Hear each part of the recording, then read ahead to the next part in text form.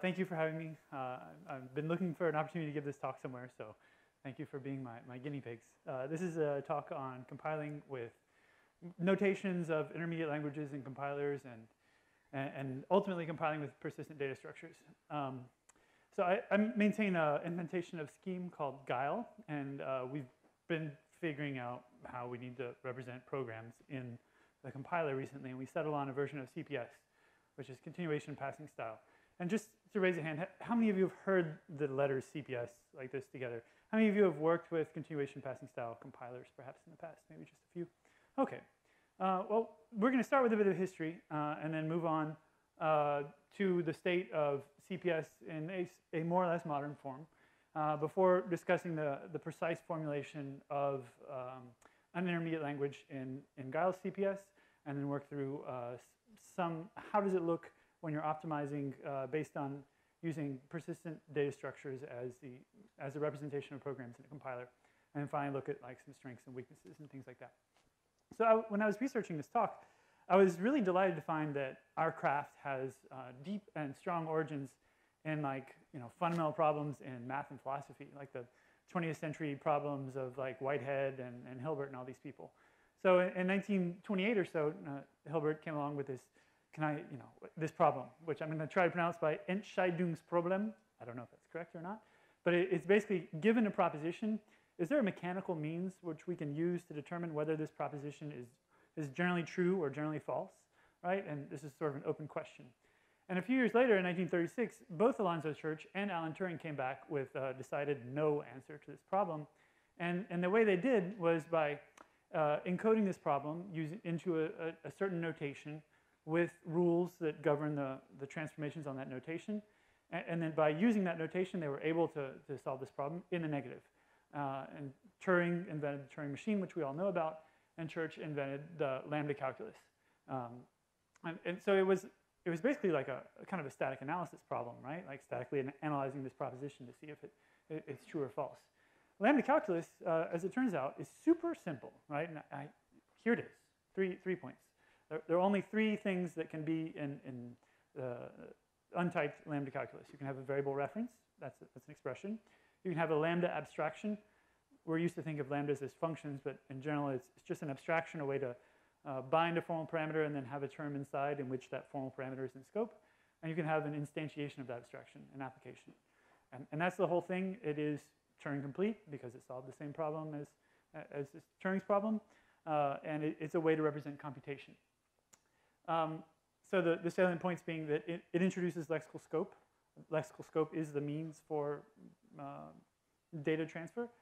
And to compute with lambda calculus, you take this term, you have some mechanical rules for transformations you can do on them that preserve some property you're interested in, correctness or something, and you reduce it, which is kind of like compilation, right? That's what we do in the middle end of all of our compilers. But compilers didn't really exist then. But time goes on. Actual computers come to be, because I don't think digital computers were around in 1936. I wasn't around in any case, so I don't know. But in 1958, John McCarthy took the lambda calculus and said, wow, we can actually express our programs in this. You just add a few things, and you end up with this magical eval function. And if none of y'all, if y'all haven't read the 1958 paper by McCarthy in which he introduces eval and apply, it's lovely. It's like he takes like dirt and sticks together and makes magic and like makes a live human being. It's really amazing. So it's like, yes, we can use lambda calculus for making programs, right? And okay, that's interesting. And then a few years later, Peter Landin says, you know what? Lambda calculus is actually useful for understanding programs, because in the meantime, people came along with Fortran, obviously the oldest language still in use. Lisp is the second oldest, which McCarthy invented. But the problem in the 60s was like, how do we even understand programming languages, let alone programs? Well, Landin said, well, actually, if we treat them in terms of this abstract machine, this SECD machine, which he invented back then, we can understand them in terms of the lambda calculus. There's a correspondence between an ALGOL program and a term in lambda calculus, and we can do reductions on that to see what does this program mean. Well, Landin had a problem, which was goto, right? I was like, what do we do about goto? Landin said, okay, I'm going to introduce an extra operator into my machine called the J operator. The J operator returns a lambda abstraction, but it's like a special one. that kind of rewinds the state of the abstract machine to some previous point. So J captures the state of the machine at some point, and then calling it kind of rewinds the state to a previous version. And so if you call an abstraction created with the J operator, it's like goto. And if you, create an abstraction with a J operator, it's like making a label. So it's kind of nasty in a way, right? You're adding something that maybe doesn't make a whole lot of sense. I mean, it makes sense in the context of the machine, but is it minimal? Well, it turns out just a year before, Adrian van Wijngaarden gave this presentation saying, you don't need this crazy J operator, which I guess had been published beforehand. He didn't communicate well in a very interesting way. So there were years and years that passed before this idea came up that like, you don't actually need the J operator. What you need to do is transform your program into this way in that every jump target can actually be a function, not a weird function made with J, but just like a normal function. And to make it so that this is the case, you need to make a special translation of your program. And then this was rediscovered a few years later. Incidentally, inspired by the actual code in the Lisp interpreter from previous days. They saw an instance of this pattern and said, hey, I can actually transform programs to have this pattern. It's a little bit abstract, so here's an example in Lua. Well, sort of in Lua, because it doesn't have the conditional operator like that. So in the beginning, we have a function f. Local x is, I call foo if it's true, then I call y, otherwise I call z, and then I return the value. Below is the same program, but transformed into continuation passing style. It receives a continuation. Oh, you know what? I got a laser. I'm at a pseudo academic conference. I got a laser. That's great. So it receives a continuation as the argument. And then every call in this is a tail call. Notice, every time we call something, we're saying return, call something, right? So there's actually no stack in this program. So if you call what is effectively a label, like the true continuation, the true branch of the if, it's really just calling a function. And I put it in Lua because Lua has tail calls.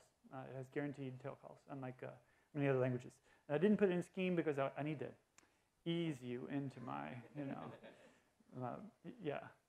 indoctrinating people. It's great. Right, so function calls turn to take continuation arguments. All the calls in it are tail calls.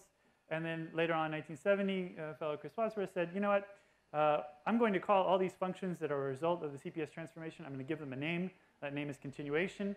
And the meaning of this thing is the rest of the program, right?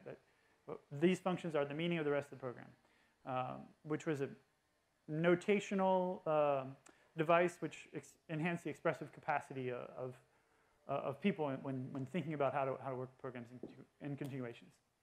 Okay, so that's more on the semantic understanding program side. What about compilers?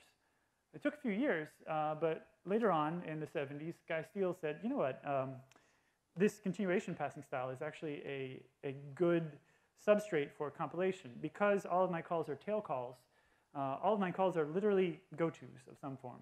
And if they pass arguments, then okay, I need to do some register allocation on those arguments. Maybe I need to push them on a stack or something, but the control is literally a go-to, and we can compile in this way. And he said in this great paper, Lambda the Ultimate Imperative, or Lambda the Ultimate Go-To, there was a series of Lambda the Ultimate papers, and some of them overlapped, but check those out if y'all haven't read them yet. A year later, he came out with a compiler called Rabbit, which transforms the Scheme program into continuation passing style and proceeds to make all of the calls go-tos. And so if you're not falling through from one continuation to the next, then you need to actually omit the go-to, otherwise it's just falling straight through. And then a few years later, this group built this Orbit compiler, which did a lot more optimizations. It was the Rabbit compiler was a bit simplistic in some ways, and Orbit was a bit better. Okay, so that's a kind of history of one tribe of computing, right? The Lambda tribe is progressing on its road, like completely oblivious to what people are doing in the machine tribe with Fortran and everything else. So what happened in the meantime?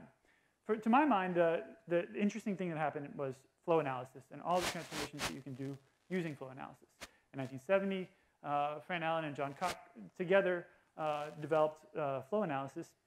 John Cock, interestingly, I understand he's sometimes called the father of RISC, which is kind of like the Full Employment Act for compiler writers, in the sense that we always want to be able to do these transformations in order to eke out the performance that we can get. So all of the transformations that we are still doing today and still trying to make happen on our programs, well, many of them at least were invented in the 70s, and this was not part of the Lambda tribe. So as part of the Orbit project, there was a very interesting thing that happened. It's like, okay, we need some flow analysis.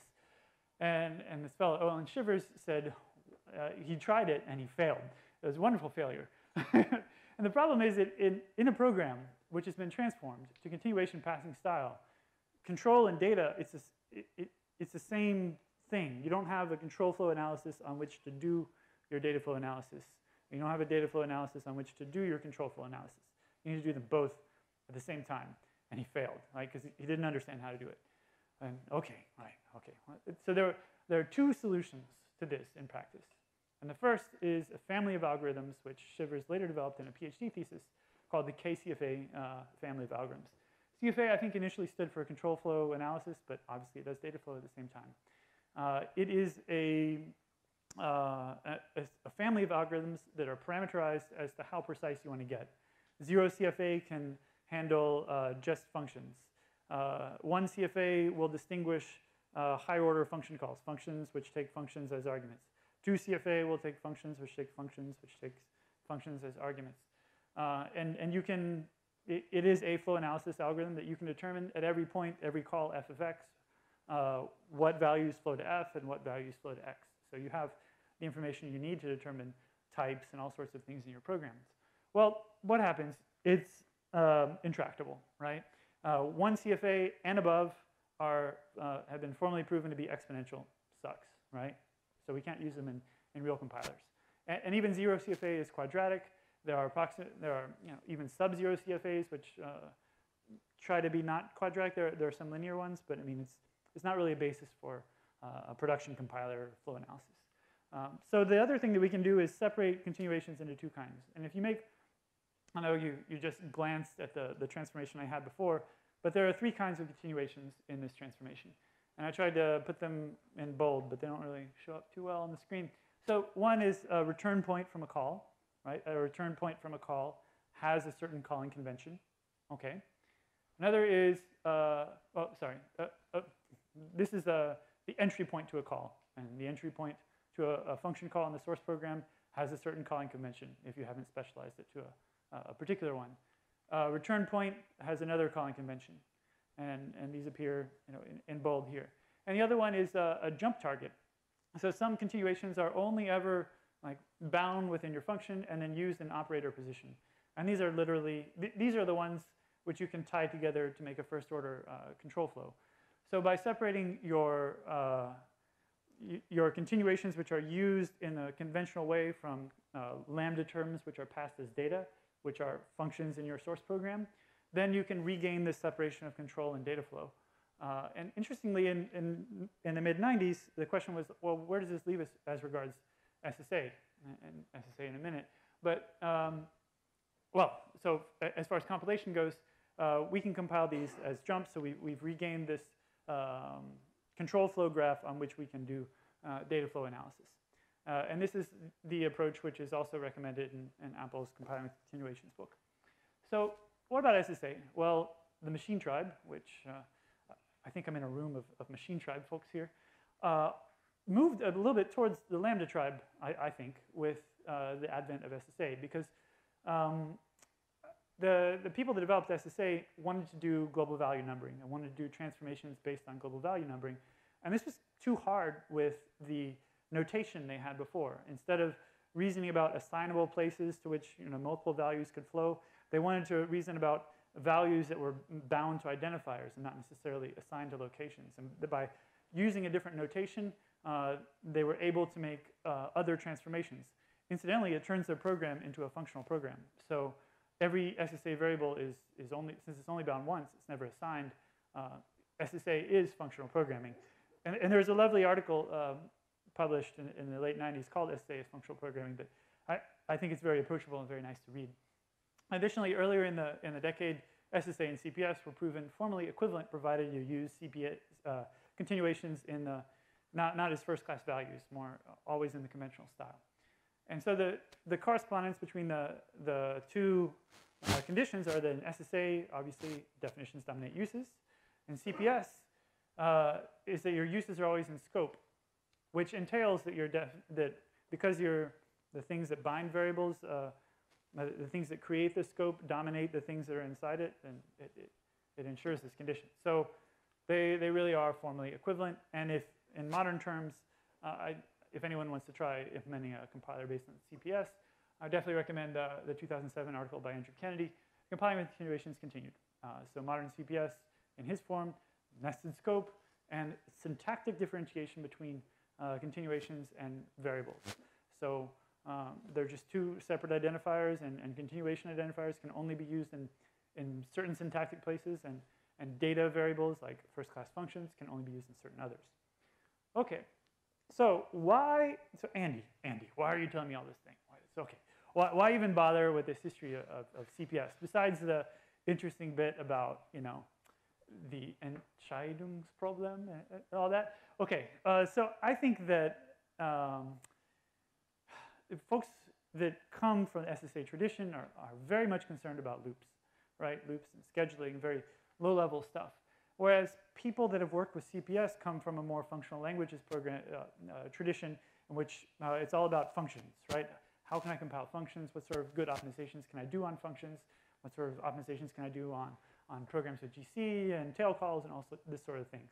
So I think that these two traditions, so to speak, should be both drawn on, and you should get a compiler that can do both. And as an example of one of these optimizations, I guess folks have heard of quantification, perhaps. Some, not very many. No? Okay. Oh, this is a great one. So in a language with tail calls, if you have a function or a clique of functions that tail call each other, and they all continue to the same place, they all return to the same continuation as a group, then they can be wired directly into their call site. And unlike inlining, this is never a code growth optimization. So it always makes your term bigger. It's a mother optimization like inlining. But unlike inlining, it's always a good idea, right? So it's a really great transformation you can do on a program. But it requires that you think in terms of functions and nested functions.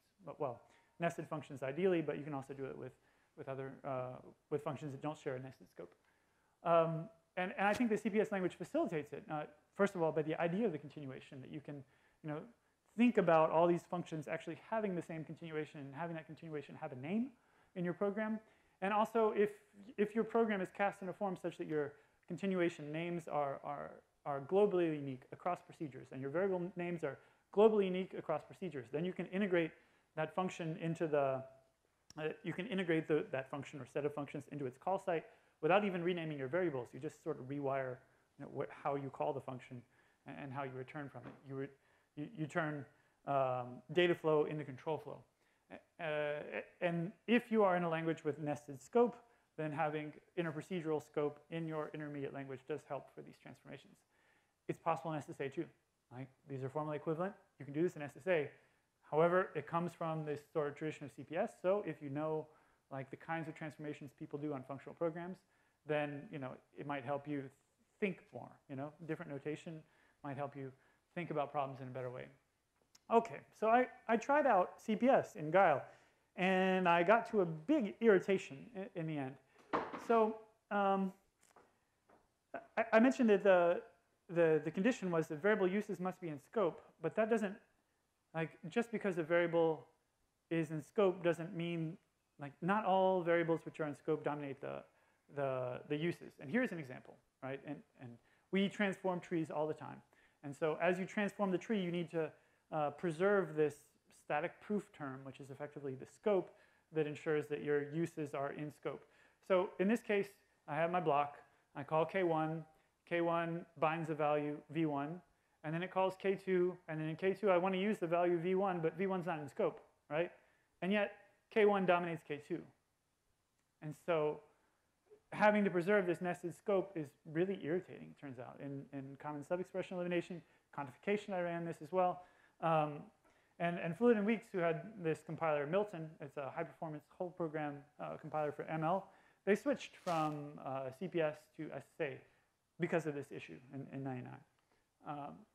So this presentation, sort of getting more to the meat and the concrete bit, is about a formulation of CPS without nested scope. So instead of having scope, you have the SSA thing, where the variables available for use at any given program point are the variables which dominate, the variables which were defined in dominating continuations, labels, blocks. These are the same things from perspective of this analysis. So your program then becomes an undifferentiated soup of continuations, or CPS soup, as we call it. Okay, so here's a type description in typed bracket. I thought it was like the nicest, shortest way to describe types. So I've never actually programmed type bracket before. We'll see if this works.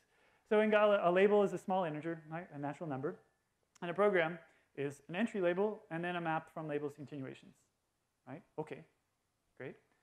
A variable is also a small integer, and a variable of 1 is different from a continuation of 1 because they're syntactically distinguished.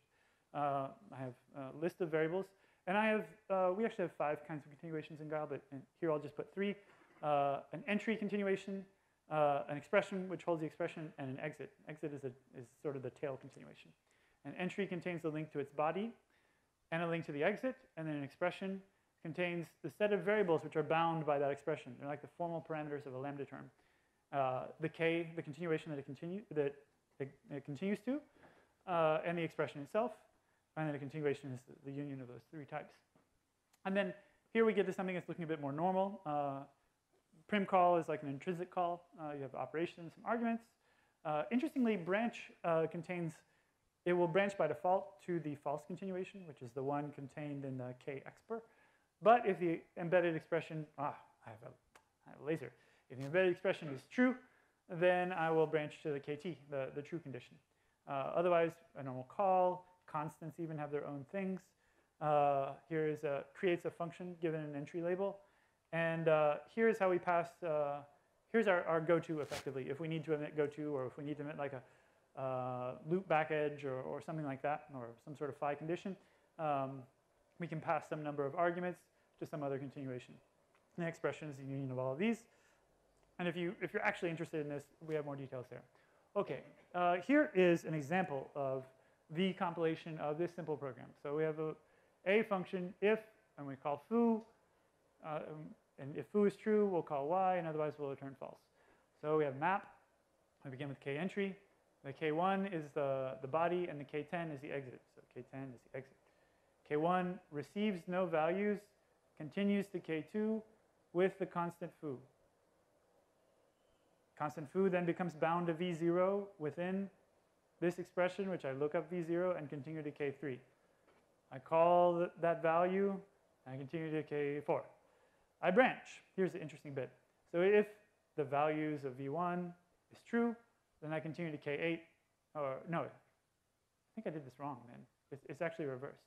So imagine there's like a knot here. Yeah, pretty rad. Miscompilation.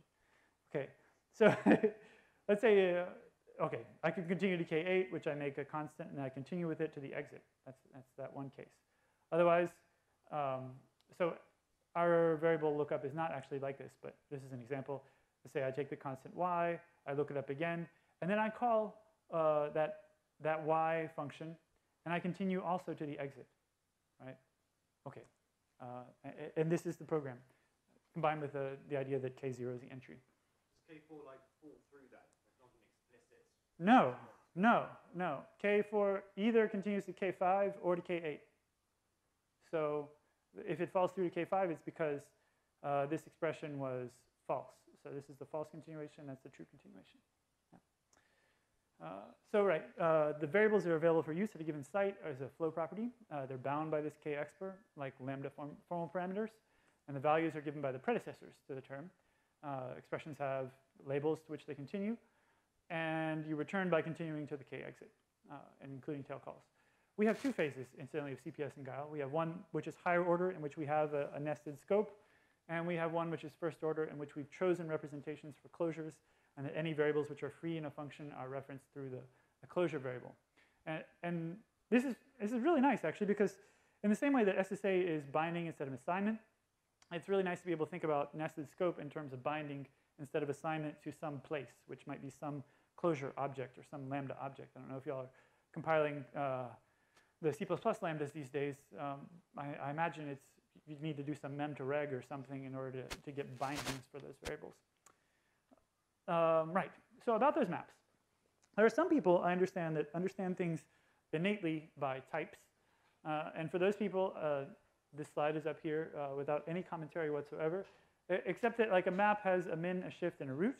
But most people understand them by pictures, so I drew this picture. When I was giving this talk before, I realized I needed some pictures. So this bit, which is actually green in here, these boxes represent memory words. Here's our minimum, here's our shift, and here's our root. This is the empty set.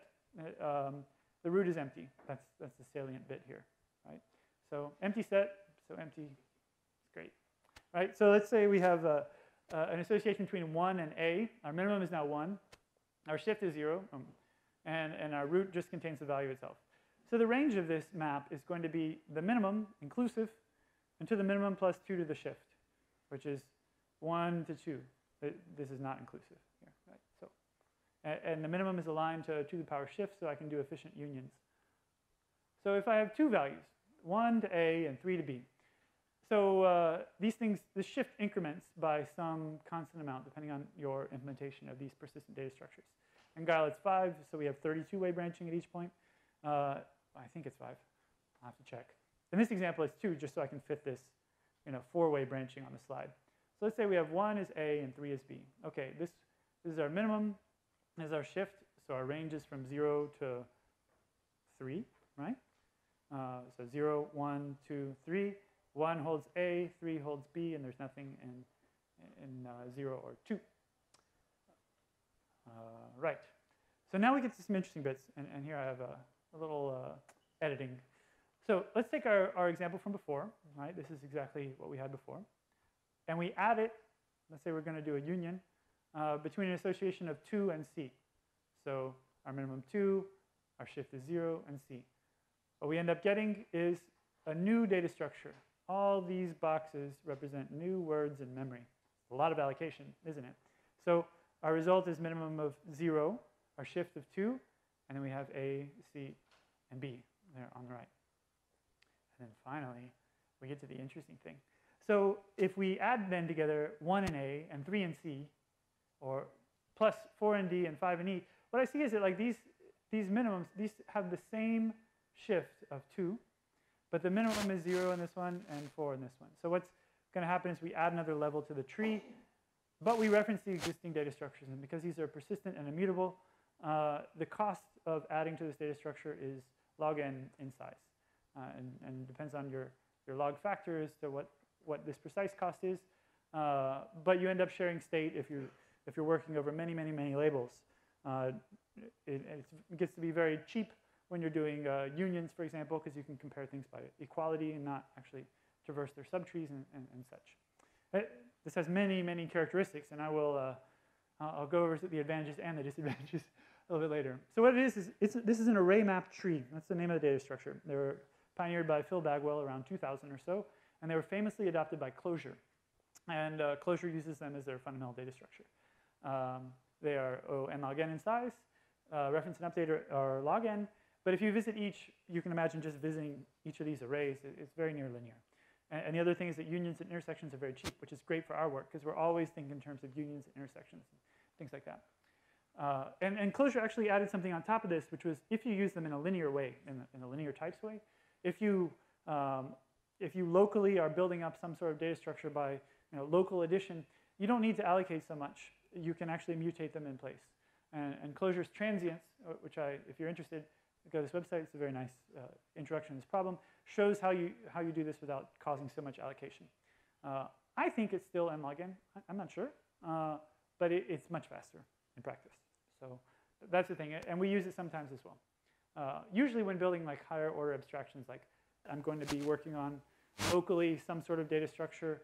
So I will first like create a transient data structure that I'm going to work on, and then I kind of freeze it at the end by calling persistent. And this is an O1 operation.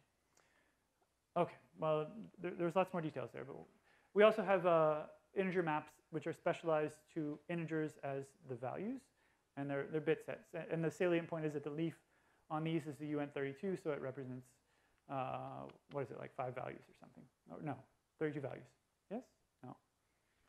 So sometimes I get confused with these, so I'm just going to move on to the next slide. So we have transient variants of these too. The point being is that, like, when you're writing a compiler, right, you're always talking in terms of like sets of labels, sets of variables, maps of variables to this data structure, maps of this to that, and you're doing unions and intersections and everything. This gives you a very nice way to think about this on a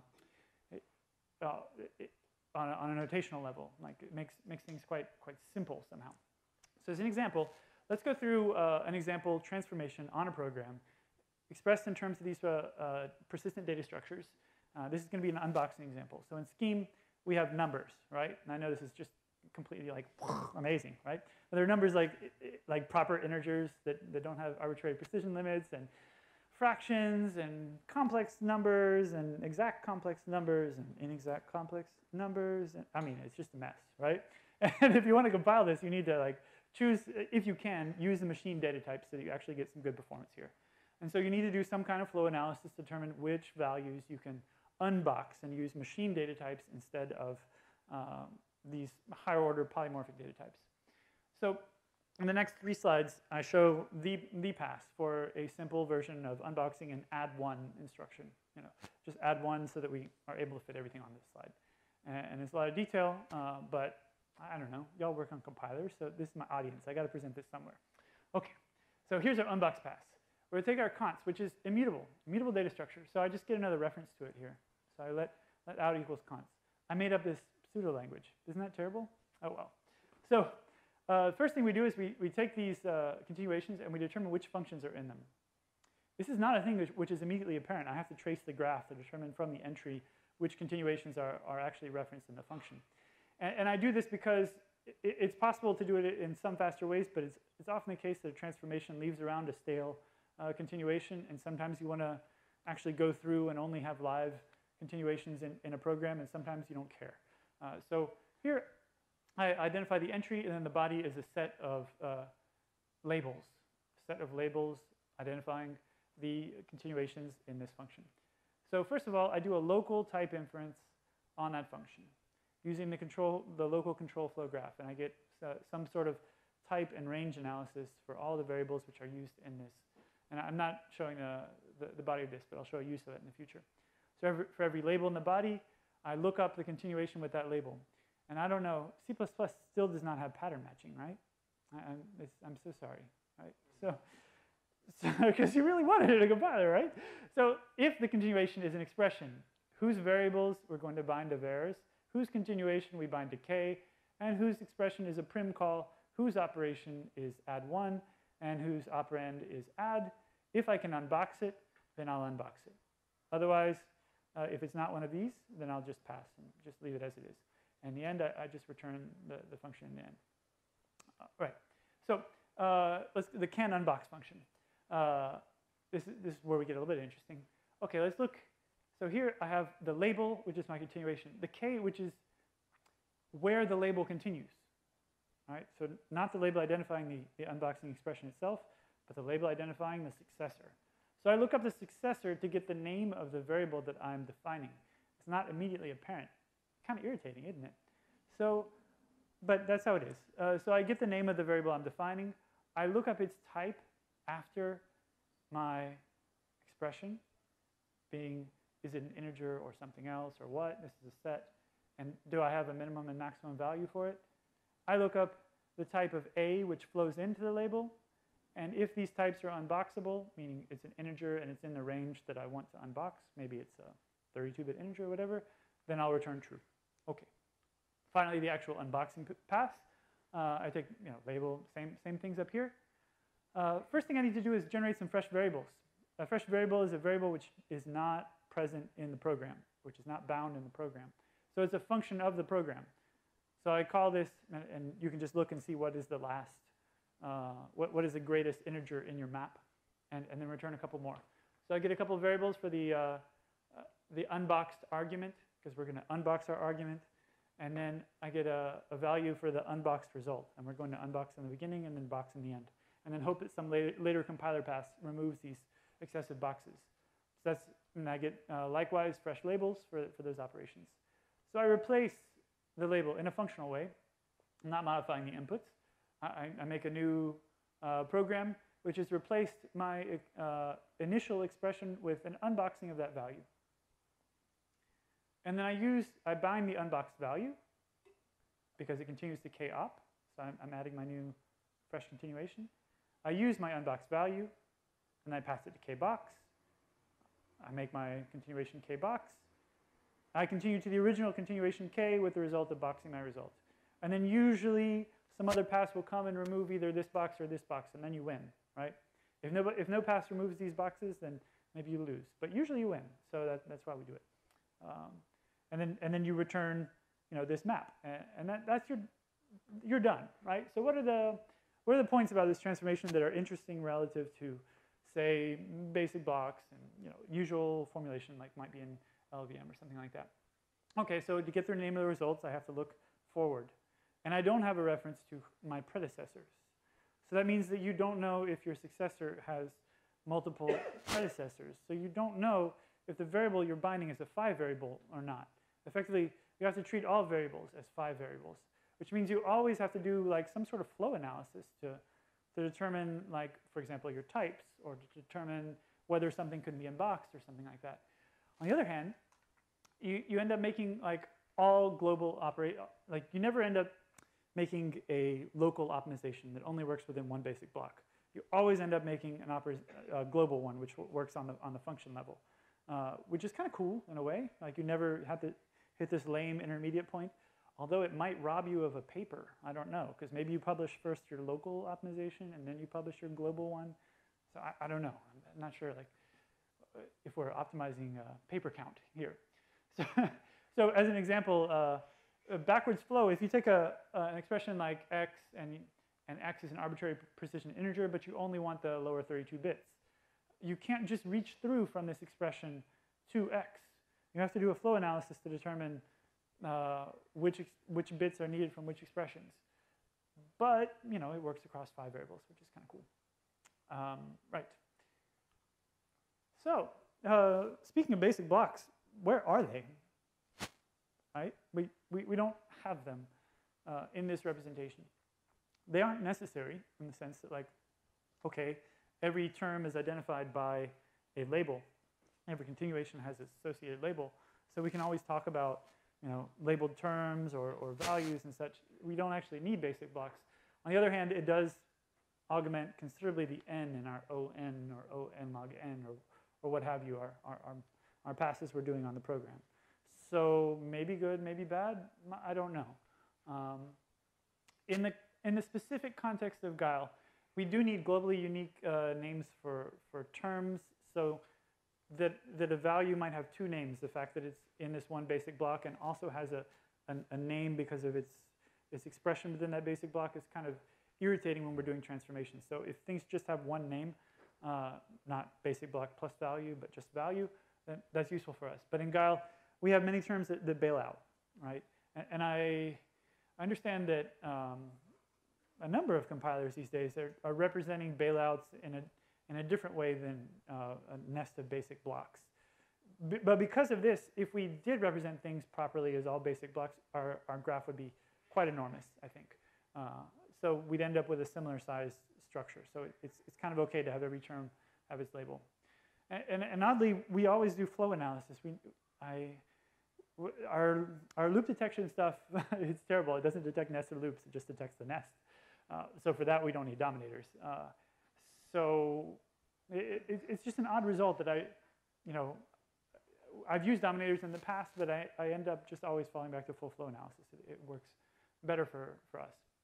Okay, so the strengths and weaknesses at this point. And then we get to questions, because I'm sure it doesn't all make sense.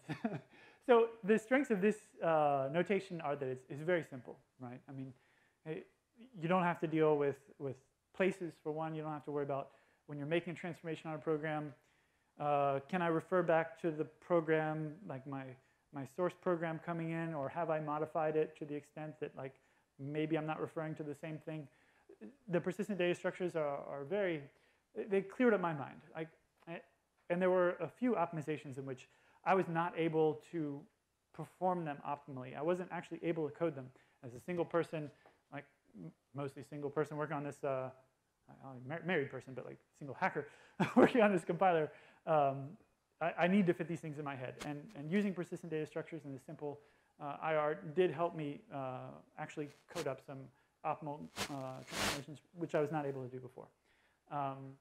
The interprocedural bindings, very nice before Clojure conversion, to be able to have a nested function refer to a value from an outer function.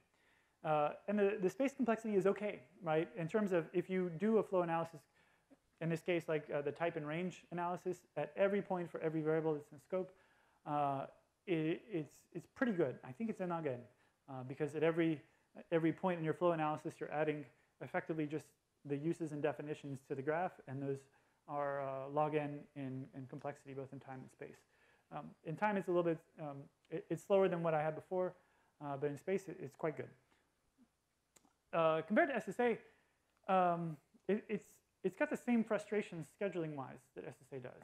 You know, when you do your transformation SSA, everything is stuck, right? And then you try to move things. Like everything is stuck in the loop, and then you try to hoist them out, right? And that's a lot of our work. Whereas if you have more data flow-based intermediate language, like C of nodes or one of these things, you don't stick things in place in a control sense.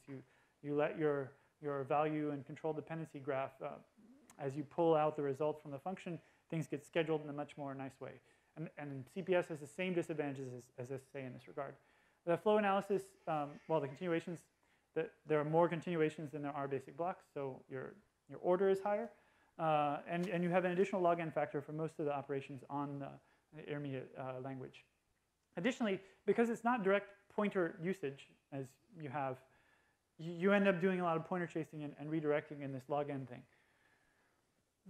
So maybe it's an issue, you know. Additionally, sometimes you might want to renumber the graph if you want to conveniently always visit nodes in a certain order. If you take a set of labels, it's easy to be able to traverse the set from beginning to end, but only if your labels are actually topologically ordered or ordered in the way you want to do so is it actually optimal to do that. So sometimes you end up having to renumber your graph so that your labels are in topological order, for example. The values which flow into 5 you can sometimes have values that don't have any names. So you have the name for the result, but not necessarily a name for every input. It could probably be fixed, but I don't know. Lots of allocation, although ways to mitigate that in C++. And you're always, like, there's no place in the intermediate representation to store your analysis. Like, even what are my predecessors? Every time you do a transformation, like, things get renumbered, so you're always throwing this away. Okay, those are sort of disadvantages. On the other hand, well, the better notation has helped me to transfer programs. So if SSA and basic blocks works for you, that's great, you know, super, right? But if you're finding problems, then maybe consider transforming your program into an equivalent notation that might be easier for you to express a solution. And this graph of CPS names, it's worked for me. Maybe it could work for you. So that's the whole thing. So thank you very much. And what do I have? Like 2 minutes for questions. So if there are any, go ahead. Oh.